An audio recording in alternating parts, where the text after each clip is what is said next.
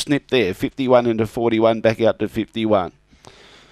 So last of the evens being loaded now.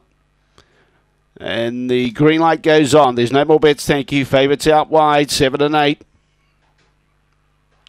They're away. Now, Aston Kane bumped there with Alhannah just after the start, and now Alex's Entity's trying to get across, but kicking up on the inside is Long Gully Mark. Now on the inside, trying to push through. There was, but checked Aston Kane, and the favourite rolls to the front. Now Alex's Entity out in front and looks good.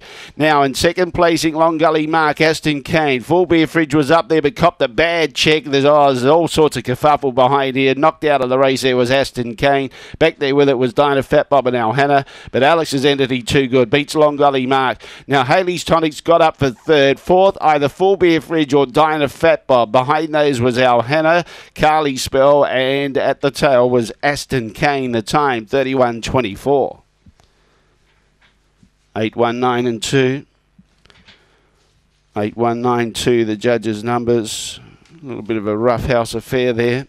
6 3/4 the winning margin by 2 1/4. 6 3/4 by 2 1/4. 8-1-9 and 2. 3:26 was the early split.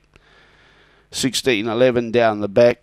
31:24 the time. The run home was 15-13.